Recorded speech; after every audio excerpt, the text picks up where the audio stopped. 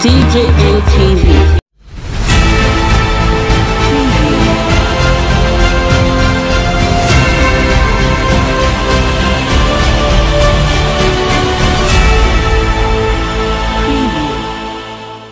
Bamgbose lamented that Nigeria's economy will be grounded in the next 9 months.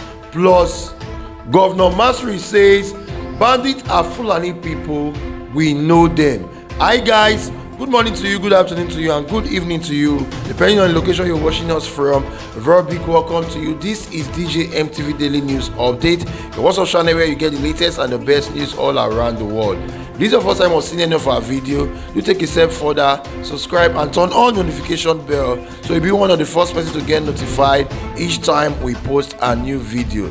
Let's go straight up into the main news. Barrister Olusegun Bamgbose Esquire, a chieftain of the New Nigerian People's Party (NNPP), has cried out that Nigeria's economy might be grounded in the next 9 months. He said this was bound to happen except there is an urgent economic intervention. He also noted that the economy was currently in a very bad shape due to poor management, adding that the President Muhammadu Buhari's government has failed woefully to take necessary precautions to prevent it from nosediving. This has led us to where we are currently, a leader who is not well versed in modern economic trends and who lacks a sound economic team will perform poorly economically, Bamgbose told newsmen. Buhari's nonchalant attitude for foreign loan is alarming, and the most unfortunate aspect of it all is that almost 30 to 35% of the loan are embezzled by politicians and government agencies. There cannot be any meaningful economic growth where corruption is massive and is the order of the day. That the Nigerian economy may collapse in the next 9 months is never a false alarm but a factual one. It is on record that Nigeria's debt service to revenue ratio of 98% between January and May 2021. In essence, the federal government spent a whopping sum of 1.8 trillion on debt servicing in the first 5 months of the year, representing about 98% of the total revenue generated in that same period. This is a very dangerous economic trend. This has indicated that our economy is not healthy, and very unfortunate, we lack economic doctor to reverse the trend. The cursory look at the data revealed that the total aggregate revenue generated by the federal government between January and May 2021 stood at 1.84 trillion naira, bearing it in mind that 1.8 trillion naira was used for servicing of debt. This has revealed that 98% of our revenue goes for debt servicing. This invariably suggests that the federal government led by President Muhammadu Buhari, that more foreign loan is inevitable in the area of funding for capital projects. This is the sad situation we have at hand. This has shown that our economic managers have failed us, and the economy of Nigeria may in the 9 months collapse. It is an understatement to state that our economy is sick, because the reality on the ground is that the economy is gasping for breath and may soon enter a coma except something is done urgently. Meanwhile, on other news, the governor of Katsina State, Aminu Bello Masari, said that the identity of bandits wreaking havoc in Nigeria, particularly the northern part of the country, are Fulanis. The governor of President Muhammadu Buhari's state of origin said the criminal elements who have plunged the entire nation into unusual security crisis are majorly Fulani herdsmen. In a video we are about to watch, we saw Governor Masari making the claim. Let's watch the video. We'll be right back. There are the same people like me who speak the same language like me, who profess the same religious beliefs like me. So what we have here on ground is bandits. They are not aliens. They are people we know. They are people that have been living with us for hundreds of years. The infiltration we have from some West African countries and North African countries are also people of the Fulani extraction. Majority of those involved in this banditry are Fulanis, whether it is palatable or not, but that's the truth. I'm not saying 100% of them are Fulani, but the majority of them are. And these are people who live in the forest, whose their main occupation is rearing of cattle. Probably over time, their fortunes dwindle with the climate change, lack of access to education, both Islamically and Western, also aggravated the situation.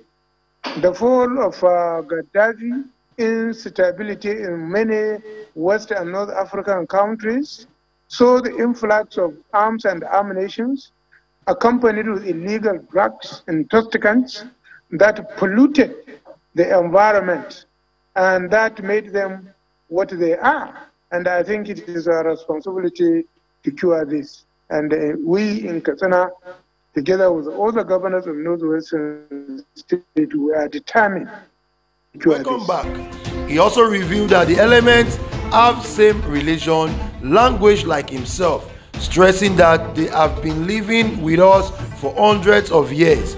He said bandits are persons who speak same language like me. They profess the same religious belief like me. These bandits are not aliens. They are people who we know. They are people that have been living with us for hundreds of years. The infiltration we have from some African countries and non-African countries are people of the Fulani extraction. Majority of those involved in these banditries are Fulanis.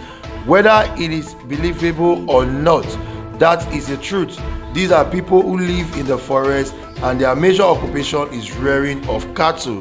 DJMTV News has said reported that, like any other state in the northern part of Nigeria, Katsina State has also witnessed high level of insecurity bettered by the activities of bandits who have consistently killed residents and have continued abducting others for ransom purposes. So guys, here we have it. We have seen the governor of Katsina State coming out to say that the people who are bandits in Nigeria, who have been causing us problem in this country, who has been causing a lot of damage, killing people, ravaging communities, are no other persons but the Fulani people, because he said, according to him, they speak the same language like him, they have the same belief like he does, so they are all Fulani herdsmen. According to the governor of Katsina State, he also said that those who are coming in from other countries to mastermind all these plans and the killings, the adoption and every other thing are Fulani extractions. They are Fulani extractions, but they just went into other countries to live there, and now they are coming back to cause crisis in the country at the very moment. Now, some Nigerians have come out to say that if Governor Masari could come out to say that the people who are killing, adopting, raping, and making people homeless are Fulani extraction, are Fulani persons, what is the president still waiting for before he can do the needful? Of course, some Nigerians have said that President Muhammadu Buhari has an agenda for Nigeria. He has a plan, and until that plan is fulfilled, he would not stop or relent or say anything. Why some Nigerians have said that President Muhammadu Buhari being silent over issues of security matters is a sign that he is the mastermind behind it. Also, we saw one of the chieftains of New Nigeria's People Party talking about Chief Olusegun Bagbos. He has cried out that Nigeria's economy might be grounded in the next 9 months. He said this was bound to happen except urgent economic development or intervention is put into place, and this is coming as a result of so many debts that Nigerians are into. And he said that President Muhammadu Buhari is someone who has borrowed a lot of money to finance Nigeria. And he said most of the money that is being borrowed by Nigerian President Muhammadu Buhari is spent mostly on politicians. It's used to pay politicians, used to buy cars for politicians. It's spent by the politicians. Now the question is, how can Nigeria be debt free when corruption is the order of the day? He also noted that the economy was currently in a bad shape due to poor management, adding that Buhari government has failed woefully to take necessary precaution to prevent it from nose-diving. Of course, when we have a leader who is not vast in modern economic trend, he will also perform poorly economically. Of course, some Nigerians have said that Buhari is not the kind of person who is supposed to rule Nigeria, but now he's the president. We just have to wait until 2023 when his tenure or when he will leave office. So guys, what do you think, especially when Bamgbose said Nigeria spent 1.8 trillion naira just between January and May to service a debt that Nigeria is owing? That means Nigeria spent 98% of its revenue on financing or servicing debt, leaving Nigeria with just 2% of its oil of its revenue.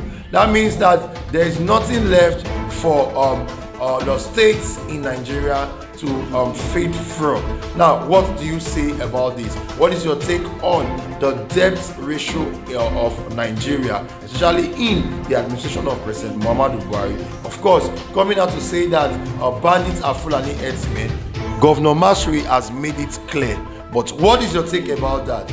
Do you stand with Masari on this, or do you stand against him? Drop your comment in the comment section below. Do not forget to like, share and comment on all our videos. Do follow us on all our social media platforms, on Facebook, on YouTube and also on Instagram. Also check us out on our website www.djmtv.news. Until we come your way next time, do not forget, this is DJ MTV Daily News Update. Thank you for watching till the end. Yeah.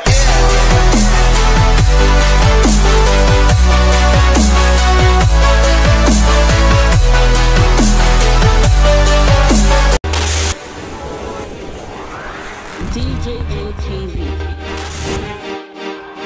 DJ MTV.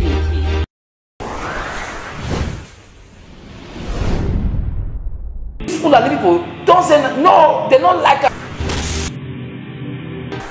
Welcome to DJ MTV. DJ MTV. DJ MTV. DJ MTV.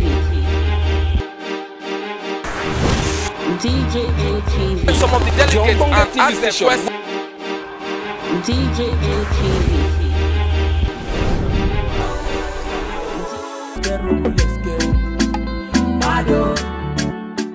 DJ MTV. DJ MTV. DJ MTV.